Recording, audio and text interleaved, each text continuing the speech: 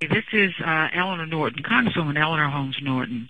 I noticed that you have given to other colleagues on the Transportation and Infrastructure Committee. I am a senior member, a 20-year veteran, and am chair of the Subcommittee on Economic Development, Public Buildings, and Emergency Management. I'm handling the largest economic development project in the United States now, the Homeland Security compound of 3 buildings being built on the old St. Elizabeth's Hospital site in the District of Columbia, along with 15 other sites here that are part of the stimulus.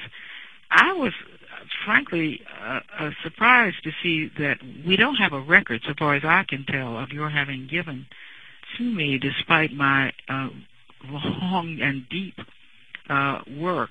In fact, it's been my major work on the committee and subcommittee has been essentially in your sector. I'm simply candidly calling to ask for a contribution.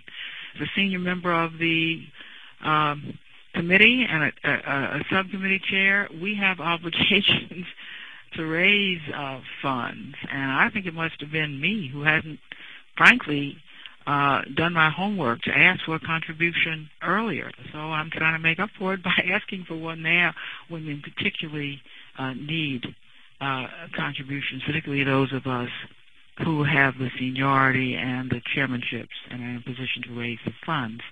I'm asking you to give to Citizens for Eleanor Holmes Norton, P.O. Box 70626, DC 20024.